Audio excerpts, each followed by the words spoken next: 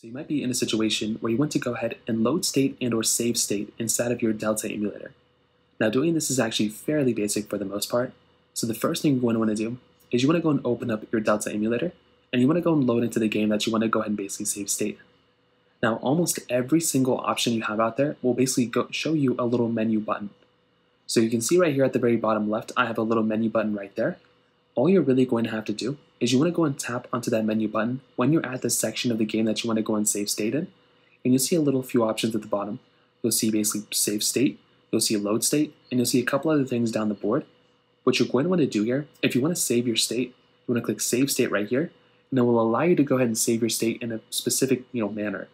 So in this case, you can either click on the plus button on the top right to save your state, or you can go and just tap and basically overwrite an existing one if you just want to click here, but you can also just click on the plus button at the top right to go and save your state.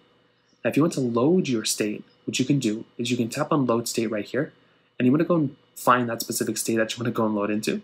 So in this case, if it's this one, which is an autosave one, this is a different one you want to save to, you can go and do that as well. And then from there, that's kind of all you're going to have to do. You want to tap into that save state or that load state, and that's basically it. From there, you should be good to go. You can then go ahead and kind of do whatever you want to do from there, but that's basically how you do it. If you have any other thoughts or questions, let me know in the comment section below.